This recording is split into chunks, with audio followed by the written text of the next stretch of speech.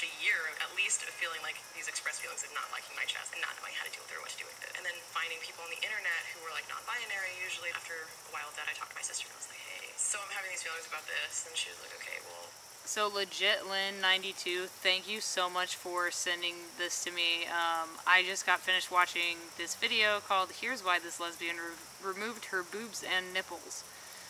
And her name is Summer Seeley, and she had top surgery to make herself feel more comfortable being herself. And this is like literally what I'm going through right now. She already went through this, and it's amazing and so comforting to feel and to know that there's other people out there that are dealing with the same kind of thing. Like, I'm not trans, you know, and she wasn't trans and she's not trans.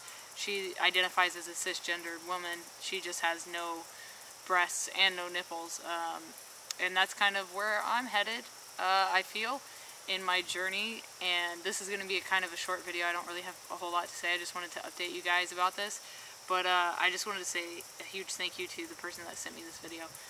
So this girl, Summer, if you guys watched my last video, you'll know that I am currently dealing with this, like, body dysphoria and I have been dealing with it for like since I hit puberty, basically for over 10 years. I've been dealing with this sense of body dysphoria where I hate my breasts. I don't want them at all. Shit, there goes my drink.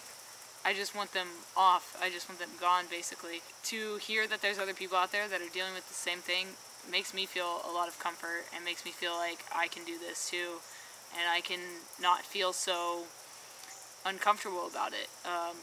It's something I'm going through, and I know you guys are going to follow along on the journey. And like I said, sorry this video is not very long, but I just wanted to stop by and say hey and hope you're doing well, and let you guys know that this is awesome, that I am so grateful that there are other people out there that feel this way. And so if you're also feeling that way, I want you to know that you're not alone, and there's other people like you out there.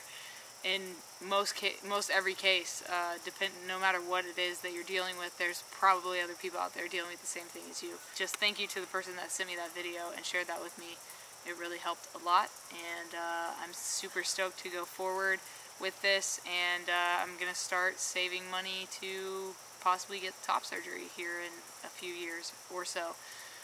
So yeah. Thank you. I don't even know what else to say. I'm on vacation right now. I'm in Rhode Island, but I'm currently editing stuff. I just wanted to step outside real quick. I'm at a family reunion. I wanted to step outside real quick and film this video. So, yeah.